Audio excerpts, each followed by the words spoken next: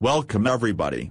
In this video I will show you how to change your cursor icon step by step. First enter this website, http://goo.gl/gfxml, the link is in description. Second, search for your custom mouse cursor's name, in this example it is YouTube. Third, find the best result and click it. Fourth, press download.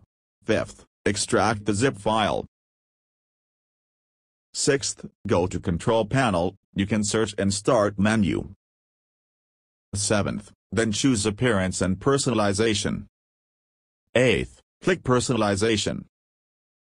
Ninth, on the left, click Change Mouse Pointers. 10th, choose which icon you want to change. In this video I will change Normal Select. 11th, click Browse. 12th, drag your downloaded icons to folder. 13th, double-click them. Done. Enjoy with your new cursor. If something goes wrong or you wanted to know, write in comments. Don't forget to like or subscribe. Goodbye.